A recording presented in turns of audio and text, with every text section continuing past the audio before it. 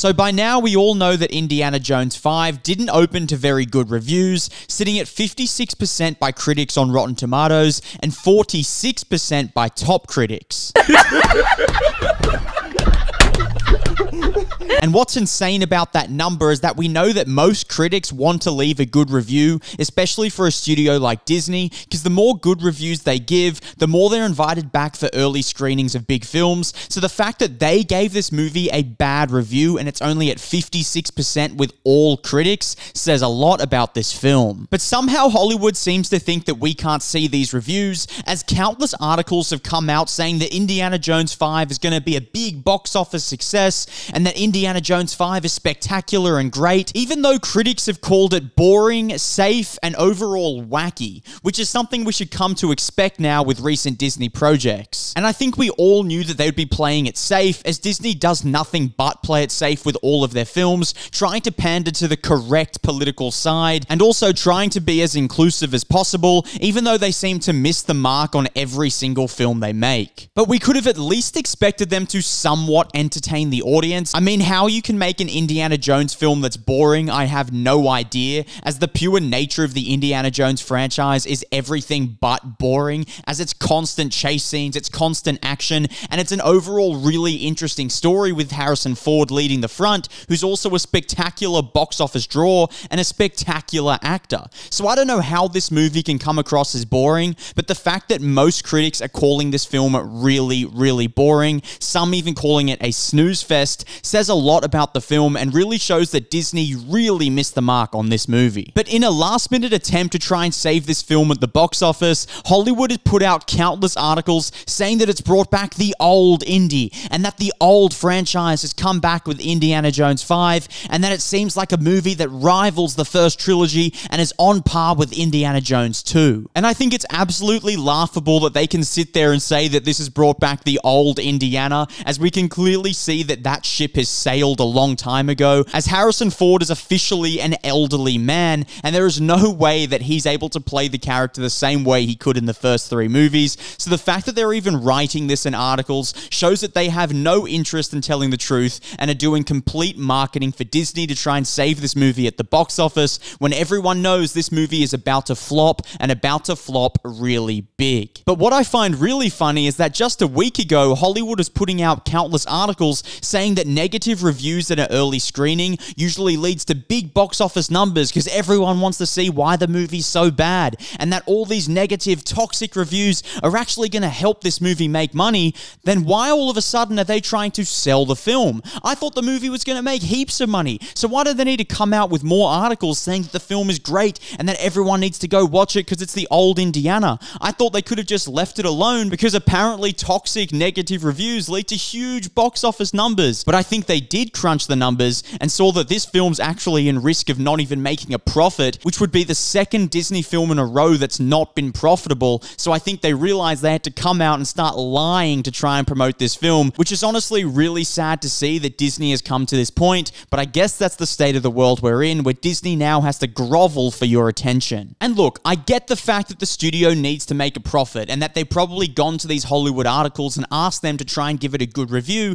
so that the movie can be profitable. I understand it's a business at the end of the day, and they need to market the film the best way possible, but only if they listened to the fans in the first place, then they wouldn't have been in this position right now where they have to lie, because the fans were telling them they don't want to see an Indiana Jones 5. When this project was rumored a few years ago, so many people came out saying, please don't do this, just let bygones be bygones and don't make Indiana Jones 5. No one wants to watch it. But then what did Disney do? Oh, let's make an Indiana Jones 5. And let's not stop there. Let's bring in Indiana Jones's niece and make her the star of the show. Because all anyone wants to see when they go to an Indiana Jones movie, which they don't want to see in the first place, is Indiana Jones's niece leading the pack and showing who's the real stoic, strong hero in this story. It's not Indiana, it's Phoebe Waller-Bridge. So they did the complete opposite of what fans were asking them to do, and this seems to be a running theme with Disney, but what I don't understand is that that they continue to do this and then have to grovel for your attention and then have to lie to try and market their movie and then get really annoyed and start calling the fans toxic because they're not watching their movie.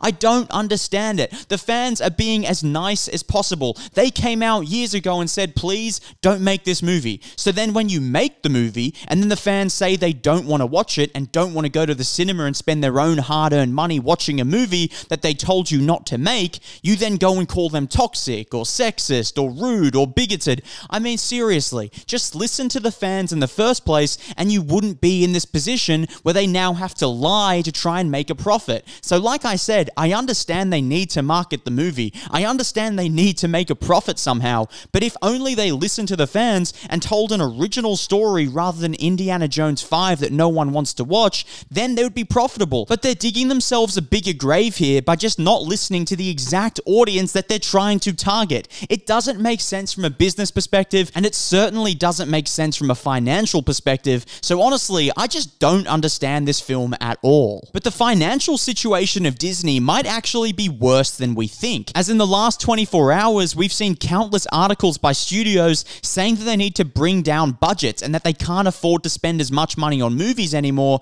due to the current financial climate of America, because audiences aren't going out to watch as many movies just because they can't afford it, and studios aren't making as much money to warrant these huge blockbuster films they keep putting out and to keep pumping huge amounts of money into their budgets. So the fact that Disney continue to pump in hundreds of millions of dollars on every film and that recent movies haven't made that much profit or been profitable at all says a lot about where Disney's at, and says that Disney could be facing a really bad financial period over the coming years. Because Netflix and other streaming studios have come out and said they're going to focus more on original projects and smaller budget, more nuanced drama films rather than big blockbusters where they have to pump in a lot of money for the budget and then also a lot of money for the marketing, where they just don't have that money anymore, so they're focusing on smaller budget films. And in my opinion, this could be a really good thing, because this could bring back the Hollywood drama that we all loved. We all used to love to go and watch great written dramatic films from directors like Scorsese, from Christopher Nolan and Tarantino,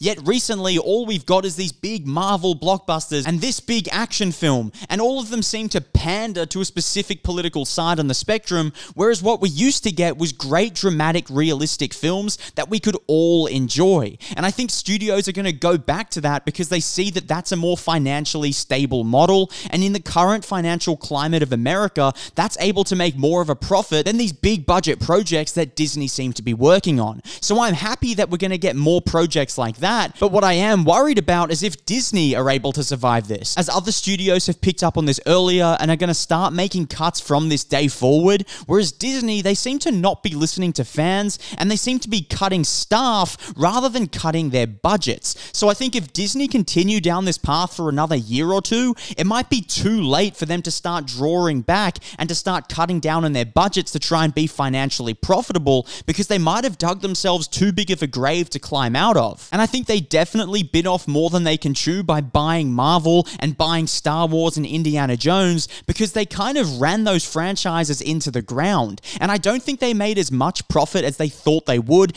definitely off Star Wars and also off Marvel, and I think they realized they put out way too much content and did not make enough money back from that, so I don't know if they're in a great position to survive this current financial stressful situation in America. So as we've seen with other studios, they're going to start making cuts and they're going to start to be profitable again in a year or two. But Disney, they're in such a big hole, I don't really know if they can climb out of this. And the fact that they continue to not listen to fans says a lot about where they're at and really shows that they're blind to the situation. But what are your thoughts on this? Do you think they'll be able to climb out of this grave that they dug themselves? Let me know down below in the comments. If you liked the video, please hit the like button, hit the subscribe button, and I'll see you all on my next video.